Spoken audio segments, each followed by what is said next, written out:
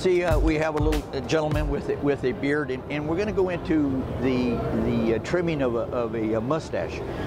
And to make this whole thing work is to have a longer pair of shears.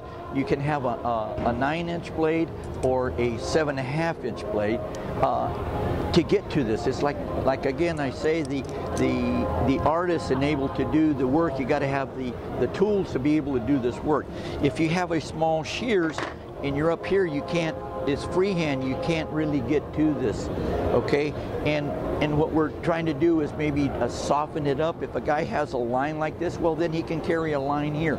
If he's in the, say, wants that kind of rugged look and that natural look, and this is all natural looking, well, you can't put a line on his mustache because then all the focus is here on this on his lips because he got a line in it. So you want to soften him up a little bit. All right. So how do we soften him up a little bit? Okay. So you get a pair of your longer shears, and it's just like a painter. You'll rest your hand on his chin, whatever it is, and then you use your hands like so. And that's a soft look, okay?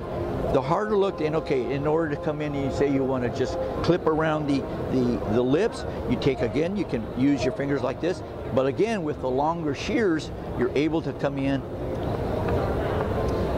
and do it like so. And again, see, you like this. Now this is getting more personal, that service that you're offering.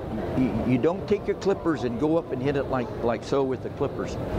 I mean, you hear this buzzing, and it's kind of uncomfortable, kind of unsteady sometimes when the guy's not working around his mouth and you got a clipper on it. Yes, you can do it, but it's not the old way of doing things with the artwork, and you come in, like I say, and work with your tools. But like I say, it's really, really nice and personable because now you're touching the skin and he feels more comfortable with that.